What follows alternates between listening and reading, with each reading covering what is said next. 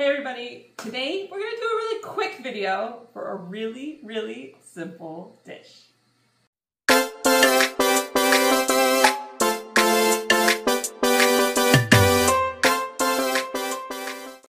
Hey everyone, it's Dora from flippinghousesandpancakes.com, and today we're going to make something really simple. I like to put this on my Shabbos table. I have kids who absolutely devour it. They spread it on their bread, their challah.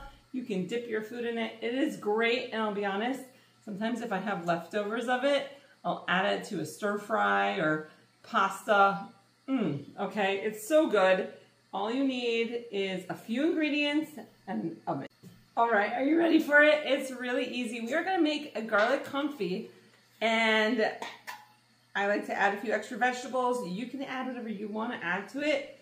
I am preheating my oven up to 400 degrees, so by the time we get to throwing this in the oven, it'll probably be about that. You can use Pyrex, you can use whatever dish you want to use.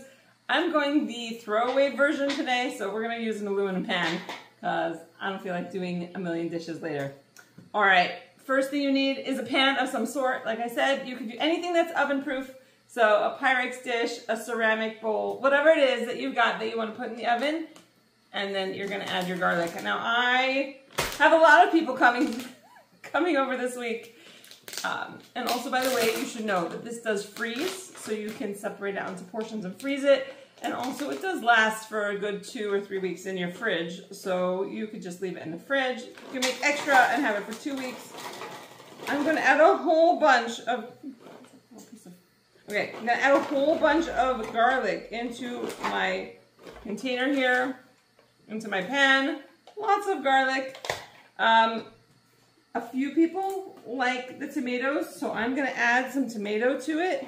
You can also add sliced mushrooms. I've done that as well. Okay, I usually do tomatoes, but I sometimes add mushrooms. I'm adding the smaller ones because nobody wants a giant tomato. All right, so we're going to add some tomatoes in here. Sound good so far? All right, now I'm going to add the olive oil. Now, just for entertainment purposes, I just want you to know where I got this little bottle. I did not buy it.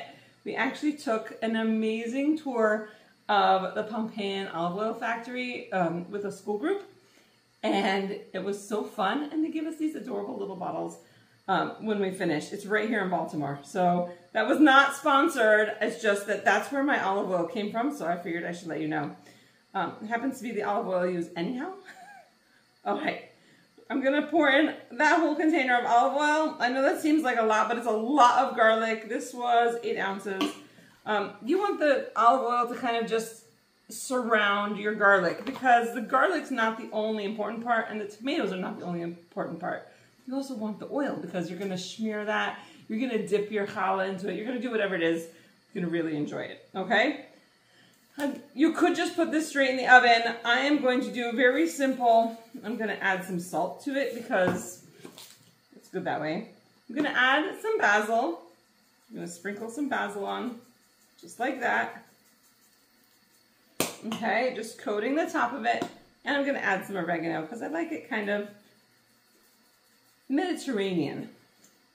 All right, remember you could add other vegetables if you really wanted to. I have done it with mushrooms in the past. And that's what it looks like. Super simple. This is going to go in the oven, and it is going to bake in the oven until the oil is bubbling and the garlic begins to look like puffed and golden. And that's when you know it's really nice and soft. So we're going to throw this in the oven, and we'll come back in a little while. It's going to do all the work itself. I don't have to work hard for it, and it's going to be delicious on my table. Guess we'll come back when it's time to take it out.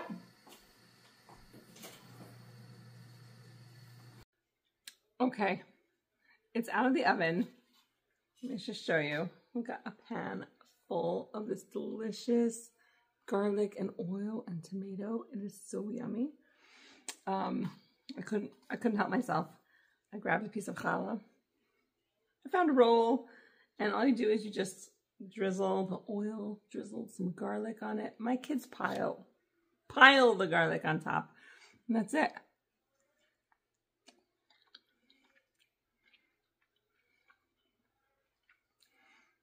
If you've never made this, it's so easy. Buy the garlic that is already peeled.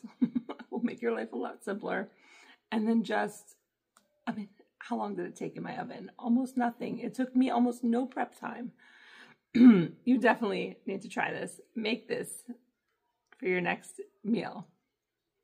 And if you enjoy it, don't forget to like, subscribe to my channel, hit the bell for notification so you find out every time I upload a new video.